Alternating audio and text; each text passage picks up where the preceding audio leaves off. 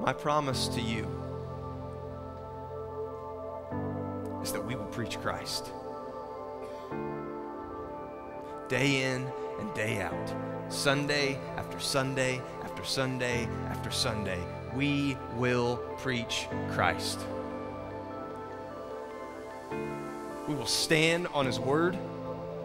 We will trust that his death accomplished exactly what it said it did. We will proclaim that he is over sin and death, that he rose from the dead, and he's coming back to judge the living and the dead. We will preach Christ because this is what the world needs. When the diagnosis comes,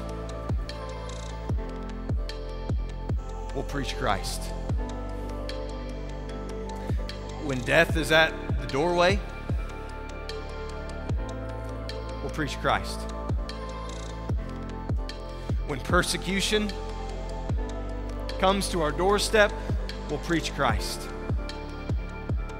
When heartache, when depression, when pain comes to your household, we'll preach Christ.